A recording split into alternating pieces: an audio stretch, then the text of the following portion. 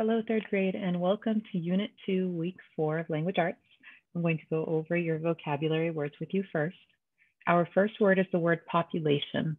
So population is the amount of people or animals that are living in a place. So you can say the population of San Diego might have a few million people in it, or the population of puppies, or the population of, for example, animals in the zoo, where you're talking about the amount or how many of them are living in that particular place. Your next word is the word caretakers. Now, caretakers are people who look after things or people or animals in a particular area. So the caretakers are the people who, like the word says, take care of the living things. Your next word is the word recognize, and recognize means when you remember something that you had seen before. So when you see something that you had seen previously, like you go to a place that you haven't been to in a long time and you recognize it because you see it and you're like, oh, I remember when we came here before. Or you might recognize somebody that you've seen in the past or an old classmate when you see them outside of school. So recognize means when you're remembering something that you had seen or interacted with in the past. Your next word is the word relatives. Now, relatives are people or animals that are part of the same family. So they're related in some way. They can be close relatives, like you are with your mom or dad or brothers or sisters, or they could be far relatives like grandparents, uncles, and things like that. Animals also have relatives. So in the animal kingdom, we have certain animals that are relatives or they're related to other animals because they share the same qualities, like dogs are relatives of wolves. Your next word is the word success. So when something is a success, that means it turned out well. It went the way that you wanted it to. So you can say, we practiced hard for our soccer game and it was a success. We won our soccer game. Your next word is the word survive. So when something is trying to survive, it's trying to stay alive. That's the simplest meaning for it. So you can say that plants need water, air, and soil and space to grow in order to survive. People need food and shelter and water to survive. So survive just means to stay alive. Now, resources are things that are available to be used when they're needed.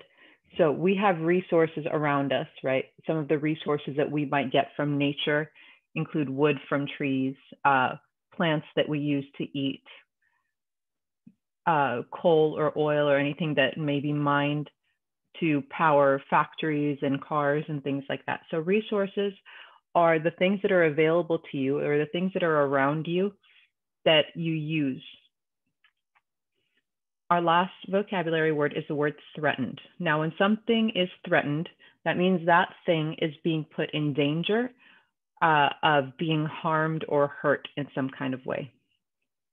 So if a tractor comes to build and tear down trees in the middle of a forest, the habitat of those animals is being threatened by this tractor, right? Because it may knock down the trees that those animals live in, or it might cover up the burrows or holes that they may live in if they live in the ground. So when something is threatened, it's in danger of getting hurt or being harmed. Now, our spelling words for this week focus again on three-letter blends. So the three-letter blends that we're going to be working with this week are SCR, which says scra, STR, it says stra, THR, that says thra, SQU, that says squa, SPL, that says spla, SPR, that says spra, and STR, that says stra. Oh, I said that twice.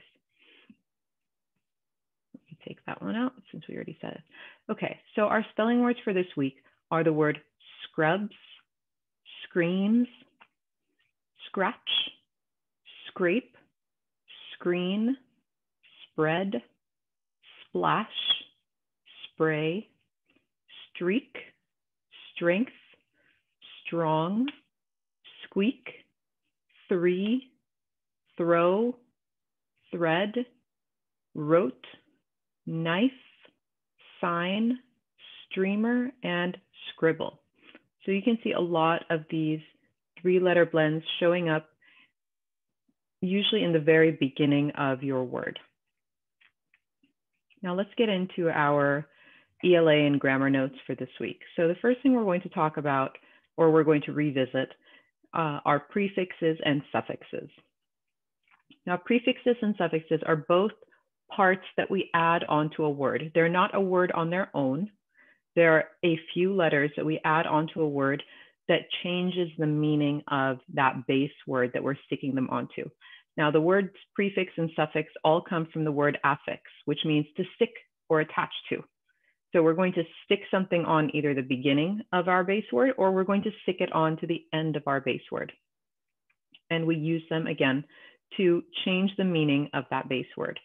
So prefixes come before. So the word prefix actually has a prefix in it. The pre means before. Just like you would see previews at the movies, which are like the little short commercials talking about other movies that are going to come out. Now, your prefixes for this week are going to be re, un, and dis. Re means again. So when you rewrite something, you're writing it again. When you rewash something, you're washing it again. Or you reread something, that means you're reading it again. Your next prefix is un, un. Un means not. So when you stick it onto the front of a word, it changes that word to mean not whatever that word is. So unhappy is not happy. Unclean is not clean. Unfair is not fair.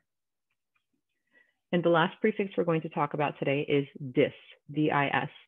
Dis means the opposite. So it basically takes your word and it changes the meaning to be the antonym or the opposite of that word. So if you dislike something, it's the opposite of liking it. So if you dislike something, you hate it. If something disappears, that means it's gone. You can't see it anymore. Or if you are in disbelief, you can't believe. It's the opposite of being able to believe whatever it is you're seeing or hearing. Now, we also are going to discuss 2 very common suffixes that you guys have all used before.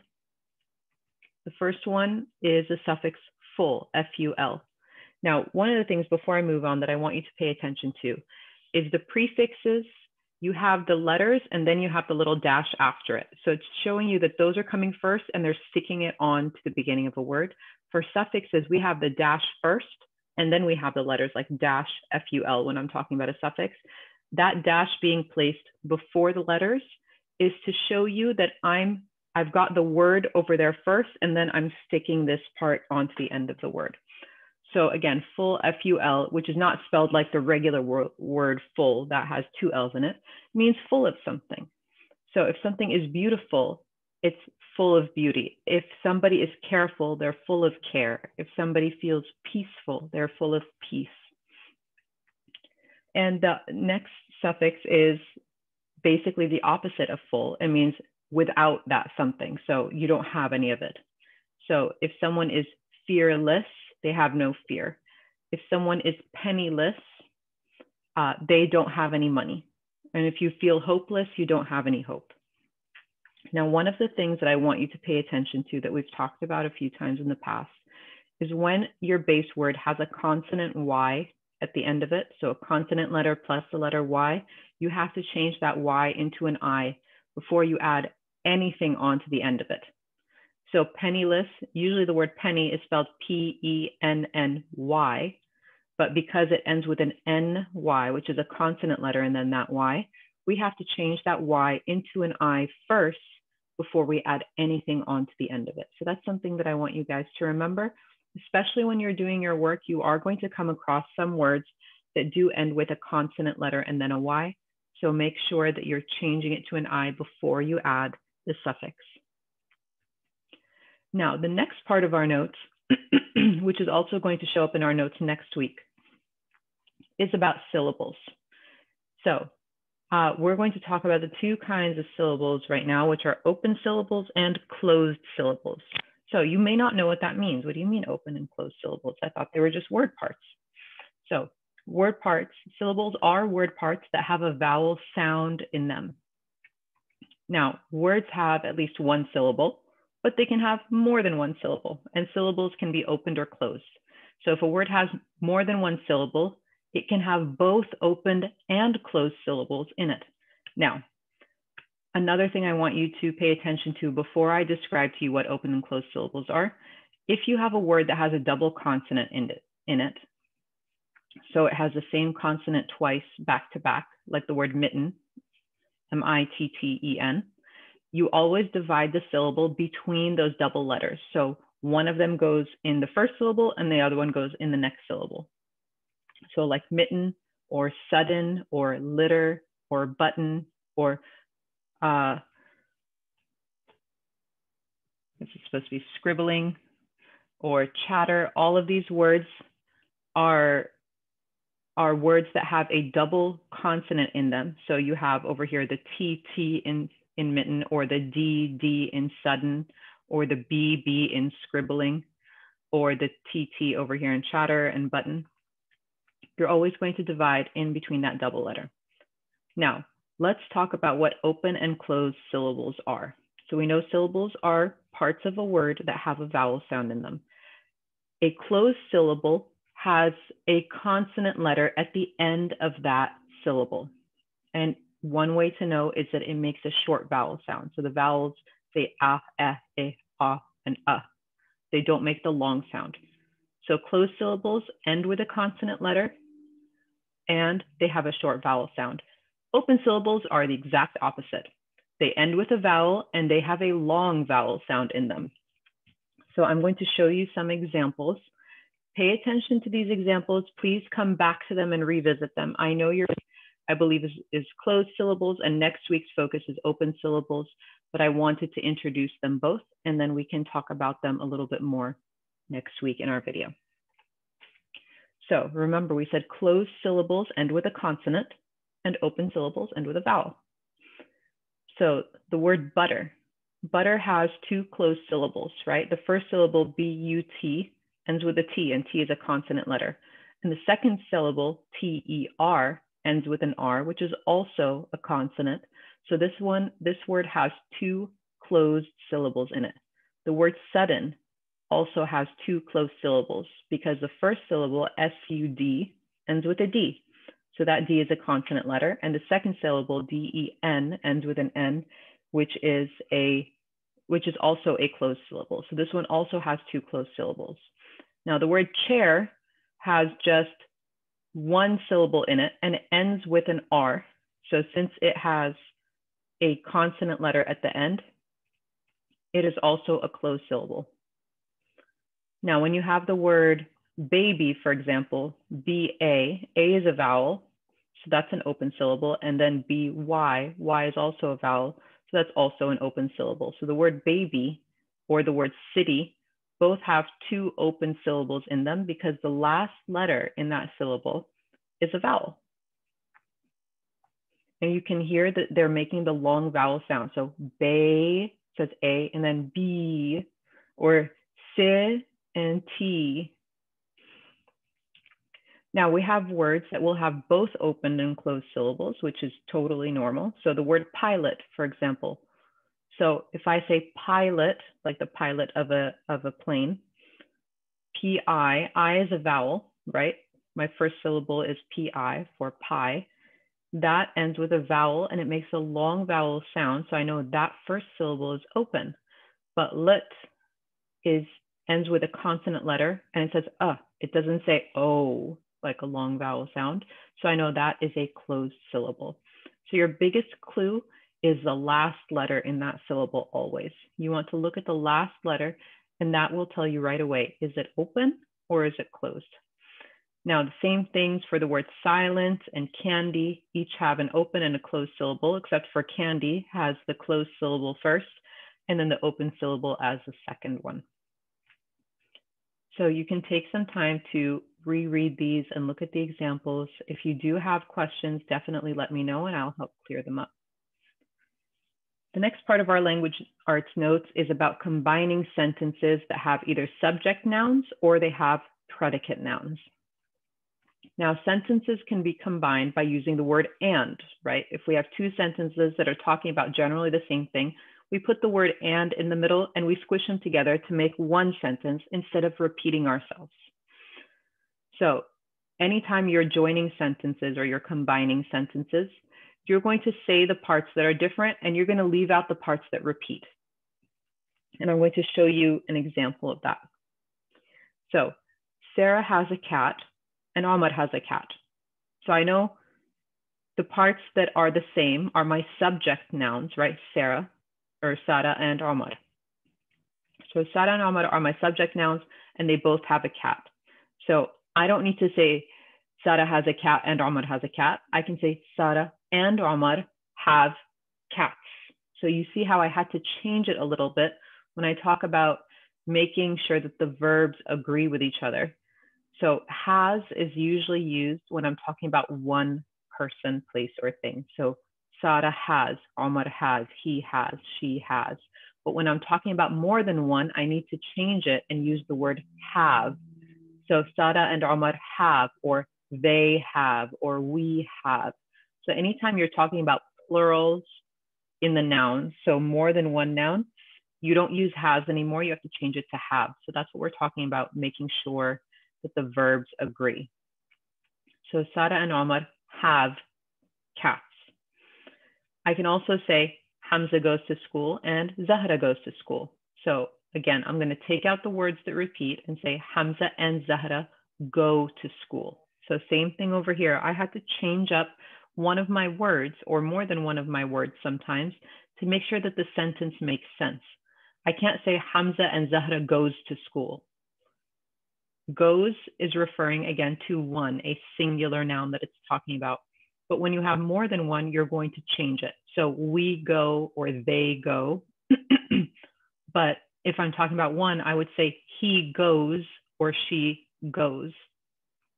So make sure you're reading your sentence out loud after you write it and that you're remembering these little rules so that your sentences make sense. Now we can also combine sentences that have predicate nouns. So instead of having subject nouns where the nouns are at the beginning of a sentence, we can also combine sentences that have predicate nouns where the nouns are in the predicate part of the sentence. And again, we're going to use the word and to join those sentences and leave out any words that repeat. So I can say, at the pet store, we saw puppies. At the park, we saw kittens.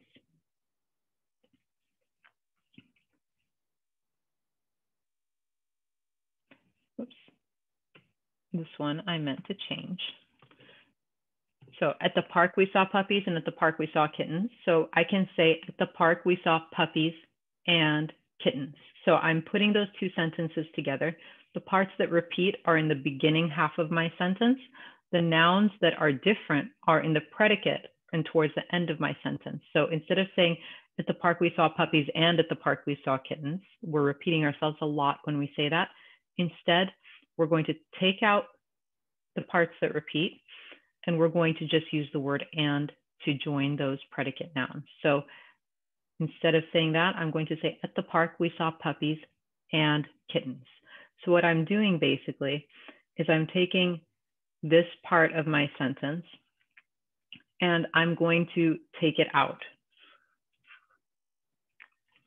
So what would that look like? I'm going to take it and I'm going to cross it out and I'm going to replace it with the word and, the same way I did up here. I'm going to take it and I'm going to ignore that part and I'm going to use the word and in between to put them together. Now, another example is the seagulls ate crabs and the seagulls ate fish. So instead of having all of that repeat, I'm going to take out the part that repeats itself and I'm going to use the word and in between there. So the seagulls ate crabs and fish. So remember, no matter what you're doing or how you're combining it, you have to remember that a combined sentence has a subject, has a complete subject and a complete predicate for it to be a whole or correct sentence. All right, moving on. we are going to talk about using commas. Now, we use commas in a lot of different ways in our writing. And one of the ways that we use commas is when we're writing the date. So if you've ever watched your teacher write the date on the board, you notice that they'll put a comma after the day to separate the day and the year. So if I'm writing the date on the board and I say January 2nd, 2018. So I'm going to write January 2nd, comma, 2018, or March 4th, comma, 2014.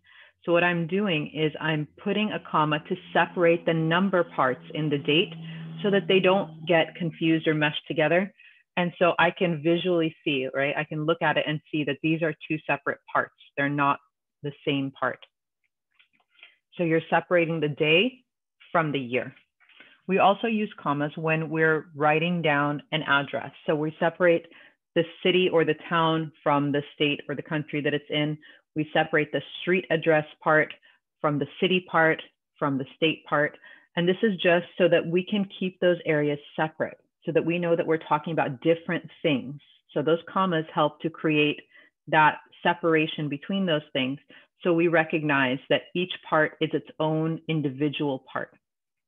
So if I say San Diego, California, I say when I write it, I'm going to put San Diego, comma, California. So that comma shows me that the name of the city is first and the name of the state that that city is in is after the comma. Same thing when I say Denver, Colorado. So Denver, comma, Colorado. Denver is a city that's found in the state of Colorado. Now, if I'm writing a full street address, so I'm writing the address of a building or a place that I'm in, and the city and the state. So I can say I am at 123 University Avenue, comma, in the city of La Mesa, comma, in the state of California. So I would write it 123 University Avenue, comma, La Mesa, comma, California. Now, the reason I'm doing that again is to separate those different parts because they're all talking about something different. The street address talks just about the street where you can find that place on the street. The city talks about just which city it's in, and then the state tells you which state all of those things are in. So the same thing for my next example address.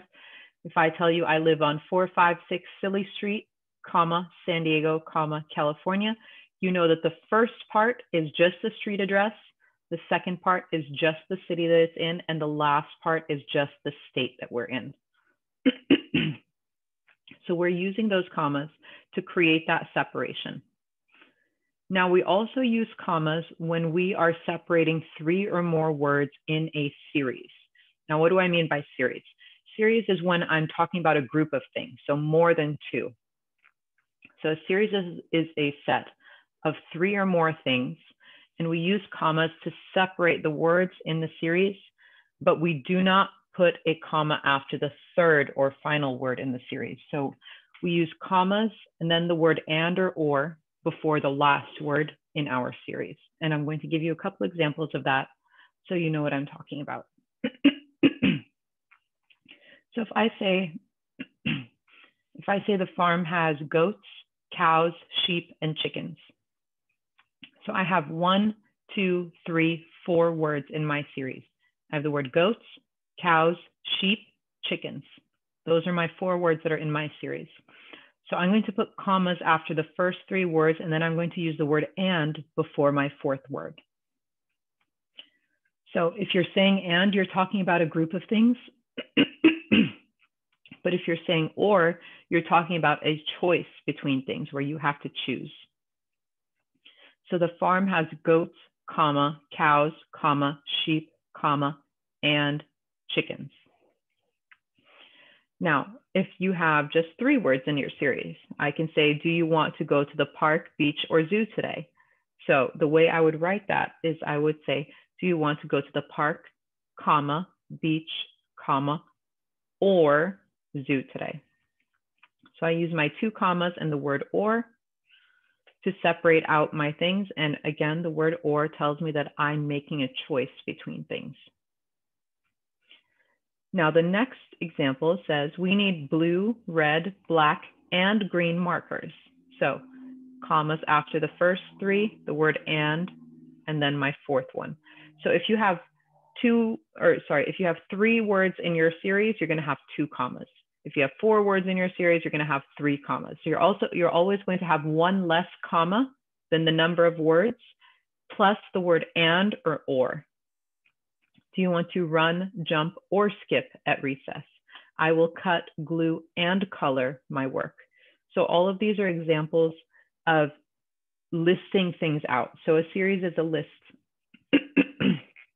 And we use the commas to separate the things in our list. And we use the word and or to show if we're talking about a group or if we're talking about making a choice.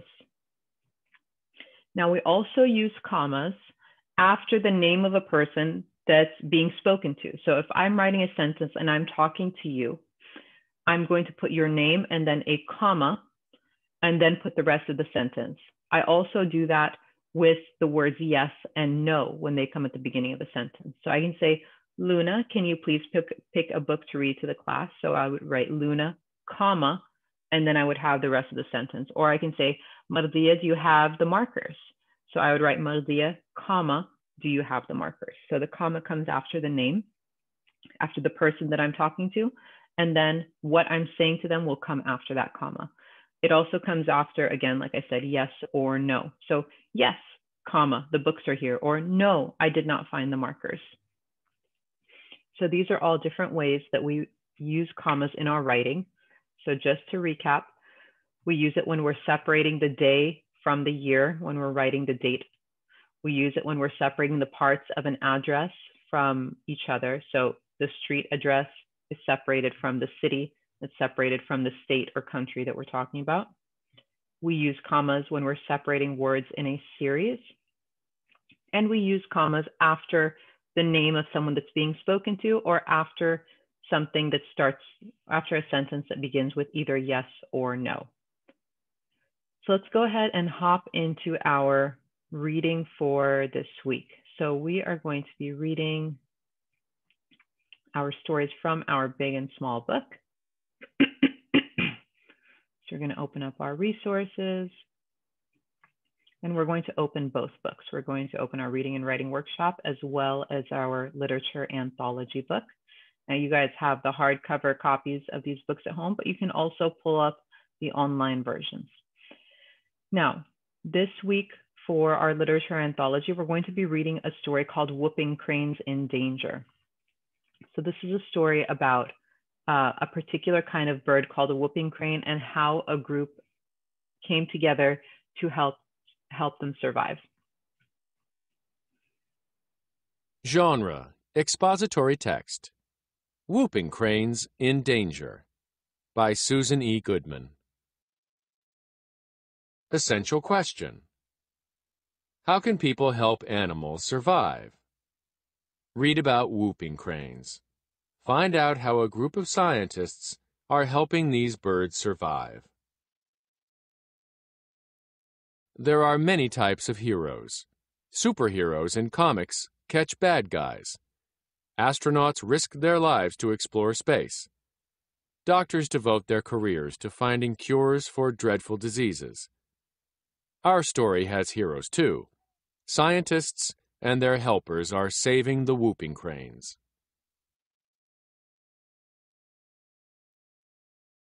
Whoopers need help. Long ago, whooping cranes lived all over North America. Then people started hunting them. Farmers and builders took over the marshes these birds called home. Whoopers were losing the resources they needed. By 1941, only 15 whooping cranes were left in the wild. It looked as if they could die out forever. Some people refused to let this happen. The government reserved land for these cranes to live on. Hunters could not enter this wildlife refuge. Scientists guarded this tiny flock in Texas. 70 years later, its population has grown to 200 birds. But one flock is not enough. A disease or storm could wipe it out completely. Scientists decided to create a new flock in Wisconsin. 2 groups of birds are safer than one. Without places to get food and raise families, the whooping crane could not survive. A tough problem. Building a new flock of whoopers is harder than it seems. These cranes are born up north. Then they migrate south in fall to avoid the cold winter. In spring, they fly back north for the summer. Who says birds aren't smart? Scientists had a big problem to solve. They couldn't just grab some whoopers from the first flock to start a new one. When returning north, adult birds will only go back to the place they were born. So all members of the second flock had to be born in the new spot. How could that happen? Who would their parents be? A clever solution. 11 eggs were about to hatch in spring of 2001. Their parents were ready to welcome these chicks to the world. Their puppet parents, that is. This puppet takes the place of this whooping crane chick's mother. Scientists had to raise the chicks, but the whoopers weren't supposed to get used to people. The birds needed to be wild to stay safe. So humans pretended to be whooping cranes. They wore white costumes to hide their faces and bodies. They wore puppets on their arms to deal with the chicks. The caretakers never spoke near the birds. They talked to the chicks by playing tapes of real whooping cranes. They also had real whoopers in the refuge. The chicks needed to know what actual grown-up whooping cranes looked like. Caretakers used the puppets to teach the chicks the same skills that real parents would. The puppets showed them where to swim and where to sleep. They even taught the chicks how to get along with other cranes. The puppets could teach most things, but they couldn't teach the chicks how to fly. Scientists used puppets to train the babies how to eat and drink and where to find the right kind of food.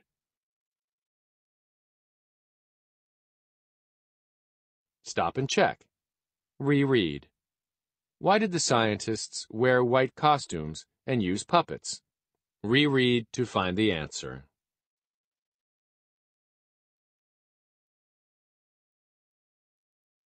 The biggest parent of them all. Pilots of ultralight planes could do the job. They put on their costumes and got to work. At first, the plane just rolled across the ground. A pilot played a special crane call, which meant, "Come on, follow me." That's exactly what the chicks did. Of course, the treats given out by the pilot's puppet helped a lot. As days passed, the plane sped up. The chicks did too. Flapping their wings helped them go faster. It also made their wings stronger. At last they ran fast enough and flapped hard enough, and up they went. Soon the cranes were flying almost every day. They had to. Fall was coming. They had to be strong enough to migrate more than 1,200 miles to Florida. The whoopers learned to follow the ultralight on the ground and in the air.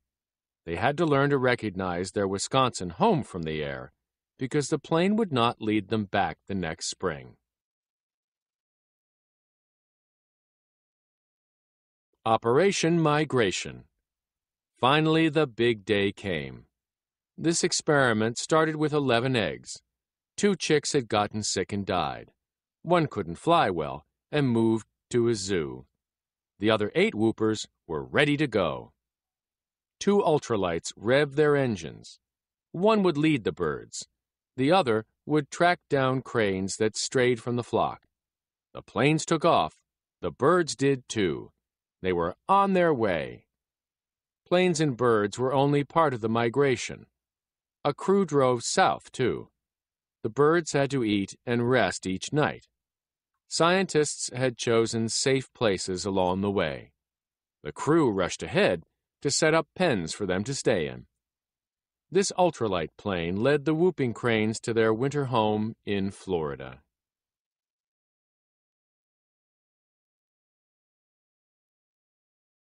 The trip was hard. The cranes flew up to 95 miles on good days, only 20 on bad ones.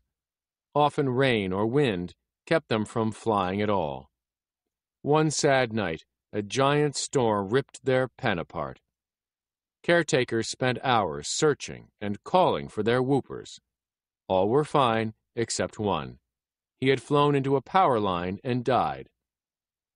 After 48 days, the plane flew over the bird's winter home in Florida. A caretaker on the ground played the whooping crane call. The whoopers swooped in for a landing. The first part of the journey was a success. Whooping crane migration. Wisconsin, Florida. Map key. Green, land. Blue, water. This map shows where the whooping cranes flew when they migrated. A warm winter. What was one of the first things the whoopers learned about Florida? Crabs are delicious. The shells were hard, but the meat was soft.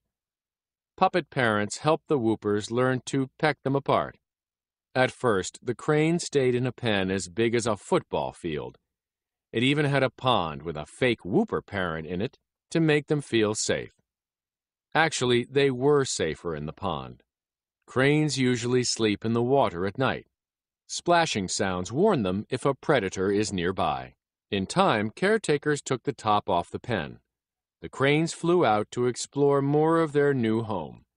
Caretakers hid, watching them enjoy yummy shrimp and snails. Generally, the whoopers returned to the pen at night. Sometimes they didn't. 2 cranes were killed by bobcats. Now there were 5.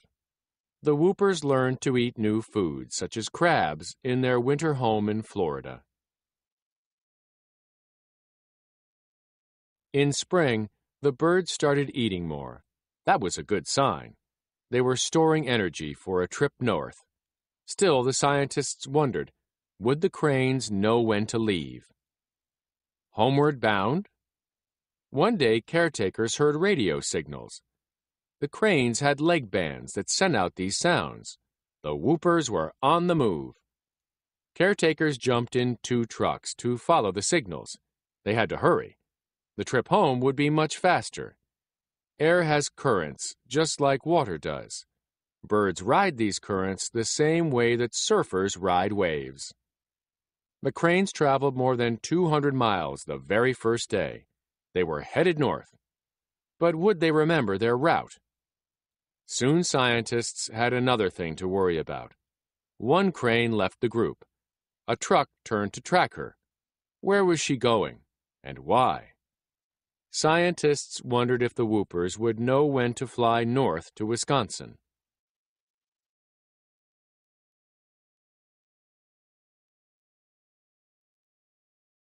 Day by day, the cranes kept flying. Then the group of 4 reached Lake Michigan. They began to circle. Oh no, thought the trackers. They do not know which way to go. The whoopers kept circling around and around. After 2 hours, they finally turned west. They were on course. 11 days after leaving Florida, these 4 cranes came in for a landing. They were very close to the pen they grew up in. What about that last crane? She ended up visiting a flock of sandhill cranes for a while. Sandhill cranes are relatives of whooping cranes. 2 weeks later, she came back home to the refuge. The number of whooping cranes is beginning to grow again. A new beginning. This first migration was finished, but the whooping crane's recovery had just begun. The next year, these 5 cranes flew south by themselves. The ultralights were busy leading 16 new chicks. The planes still lead migrations each fall, but now whooping crane parents are leading their own chicks down south. Some of these chicks have grown up enough to have babies of their own. The whooping crane is still threatened. It remains one of America's most endangered birds, but scientists are hopeful. Luckily, the flock keeps getting bigger.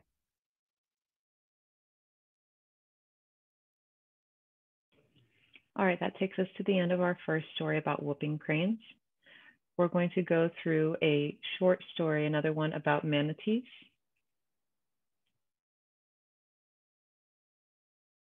Help the manatees. People in Florida are worried. The manatees are in trouble. Hundreds of these supersized marine mammals are dying every year. The population dropped from 3,000 to 2,500 in just 12 months. What caused the problem? People. Why are manatees in trouble? Manatees make their home in warm, shallow water. They live in Florida rivers and bays and in the ocean. They eat weeds and grasses that grow in water. Manatees don't have many enemies because they are so large. After all, they're related to elephants. However, people have threatened their habitat. Many people live in Florida now. Lots of people take vacations there, too. More people than ever are using the manatee's habitat. Places to see manatees in Florida: Tallahassee, Florida, Miami. Manatees can be seen throughout Florida. They live along the coast and in rivers, springs, and bays. Manatees can be 10 feet long and weigh up to 1,200 pounds. Key, Black Square, places to see manatees. Red Star, State Capital. Red Dot, City. What hurts the manatees? People race power boats in shallow waters where manatees live. Some boaters crash into manatees and hurt them. Fishing hooks and nets hurt manatees too. Swimmers also like to use the warm waters where manatees live. That can drive the creatures away. Taking action. The Save the Manatee Club has taken action to help manatees. The group educates people about these gentle giants. They teach kids and grown-ups how to keep the manatees safe and healthy. They rescue injured manatees. They work to change laws to help manatees. The club gives away banners and signs. These remind boaters to go slow around manatees. The group also teaches people to use less water. Manatees need resources such as clean water. Now people in Florida are more careful when they use the manatee's habitat. Manatees have a better chance to survive. They can thank their friends in the Save the Manatee Club. Slow, please. Manatees below. Signs like this teach people how to protect manatees.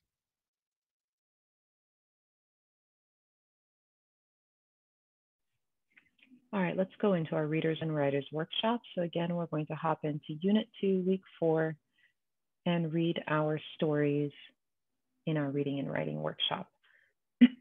So we're still talking about animals, and we're going to be talking about survival this week. And the story we're going to read is called Kids to the Rescue. Genre: expository. Kids to the Rescue. Olivia and Carter Reese, founders of One More Generation.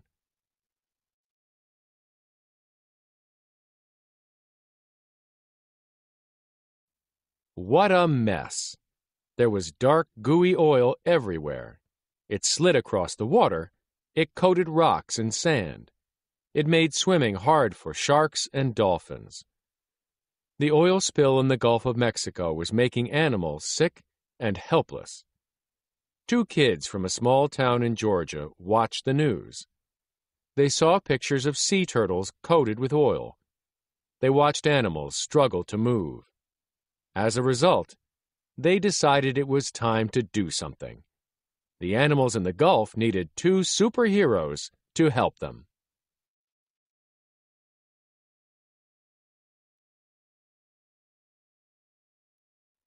Olivia and Carter to the rescue.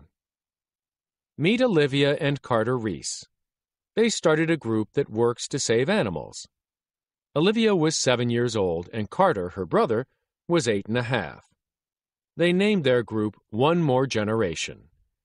They want animals to be around for kids in the future. Olivia and Carter believe everyone can make a difference. They are sending an important message. Their message is that everyone can help animals. Olivia and Carter watched oil spread for miles across the Gulf.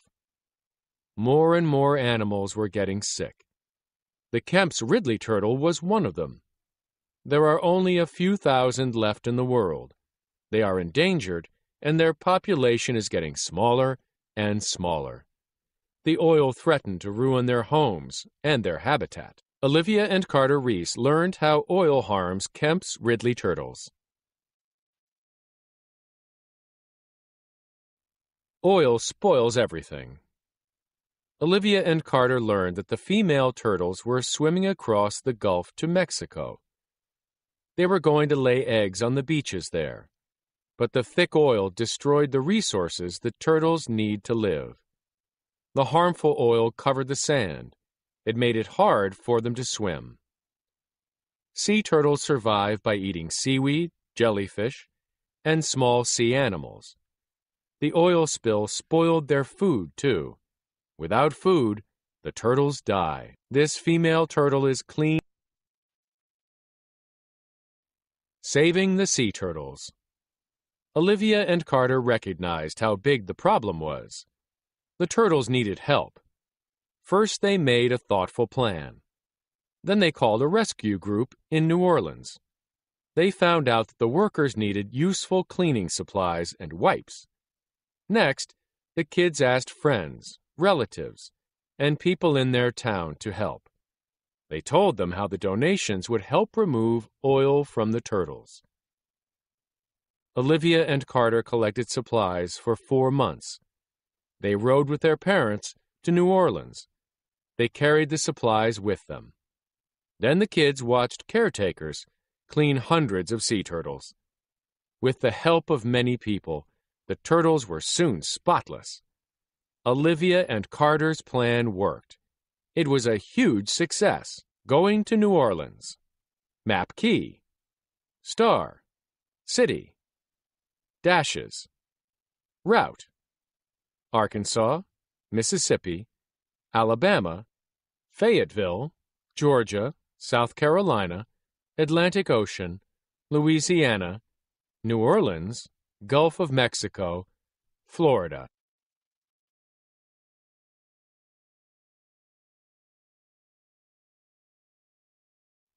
Keeping busy. Olivia and Carter work with many other groups to help animals all over the world. They give talks at museums and schools. They ask community leaders to support laws that help animals. They help rescue animals in danger. Olivia and Carter are truly superheroes to endangered animals. With their help, many animals will survive for one more generation. Ways you can help animals.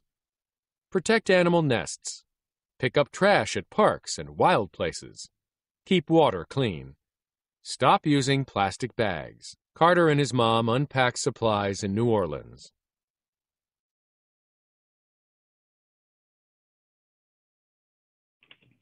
All right, let's get into the rest of our notes and information for language arts this week. Our comprehension strategy is, again, to reread. So remember, rereading means to read something again, and that helps you to pick up any facts or information that you may have missed the first time you read it, or to help you get a clear understanding of something that may have been confusing to you when you read it the first time. So when you reread, you're giving yourself a chance to see the information again and to look for context clues to help you understand anything that was confusing. Reread. Stop and think about the text as you read. Are there new facts and ideas? Do they make sense? Reread to make sure you understand. Find text evidence. Do you understand why an oil spill is harmful to animals? Go back and reread page 151. What a mess! There was dark, gooey oil everywhere. It slid across the water. It coated rocks and sand. It made swimming hard for sharks and dolphins. The oil spill in the Gulf of Mexico was making animals sick and helpless. 2 kids from a small town in Georgia watched the news. They saw pictures of sea turtles coated with oil. They watched animals struggle to move. As a result, they decided it was time to do something. The animals in the Gulf needed 2 superheroes to help them. I read that oil made it hard for sharks and dolphins to swim. Sea turtles were coated with oil. They struggled to move. These details help me understand why oil is harmful to animals.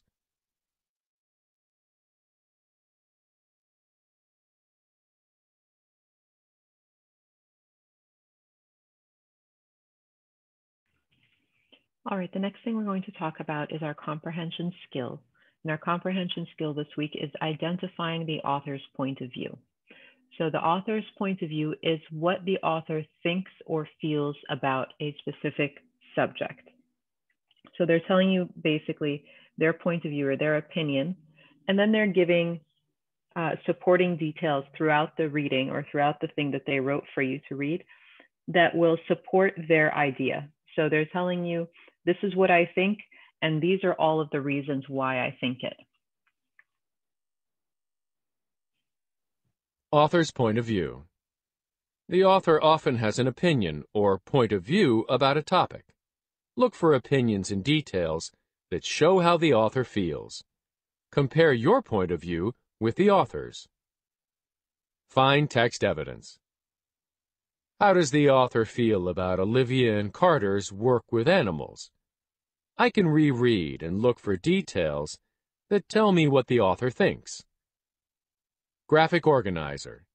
Details. Olivia and Carter recognize that turtles need help. Olivia and Carter collected supplies to help the turtles. Their plan was a huge success. Details from the text help you figure out how the author feels.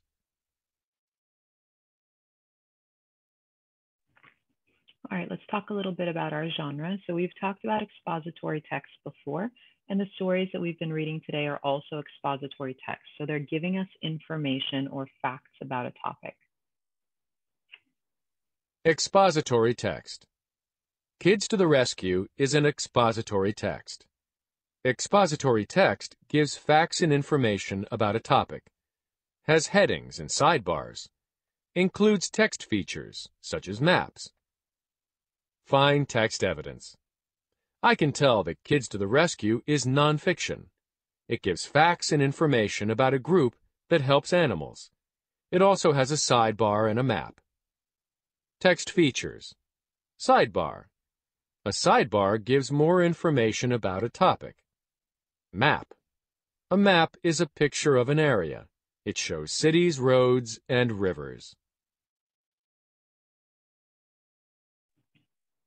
And we're going to talk a little bit more about suffixes. So remember, we said that suffixes are a group of letters that are added to the end of a word that change the meaning of that word. Suffixes. A suffix is a word part added to the end of a word. It changes the word's meaning. The suffix full means full of. The suffix less means having no or without. Find text evidence. In Kids to the Rescue, I see this sentence. The harmful oil covered the sand. The word harmful has the suffix full. I know that the suffix full means full of. The word harmful must mean full of harm. The harmful oil covered the sand. All right, that takes us to the end of our language arts notes for Unit 2, Week 4. I hope you have an amazing week, and if you have any questions, definitely let me know. Otherwise, take care. Have a great day, third grade. Bye-bye.